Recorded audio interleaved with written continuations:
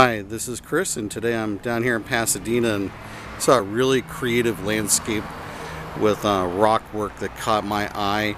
And we have 3/4 inch black lava rock. We have 3/8 screened rainbow gravel, some 1.5 to 2 inch, more or less, Mexican beach cobble, and I have some rainbow rock riprap landscape sizes, probably about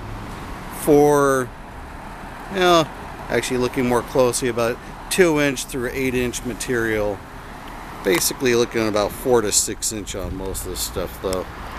So rainbow rock comes out of Las Vegas region, both anywhere from sand or 3/8 size, 3/4 inch on up to beautiful boulders. But you know, so many designers just throw a bunch of stuff on the ground without any thought in mind, and these people, whoever did the design here, really gave it some good color contrast with pink, black, blue finger ice plant against the pink, and this variegated, I'm not going to say phornium, I'm actually going to have to look this up. I don't think, yeah, I guess it is a phornium.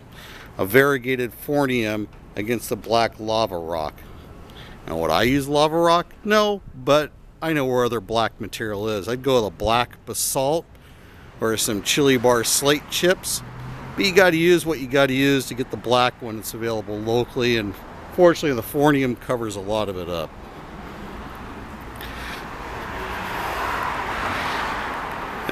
Really great colors, a solid effort, a landscape that's going to last quite a while, because you're not going to get very much pedestrian traffic through that rainbow rock riprap.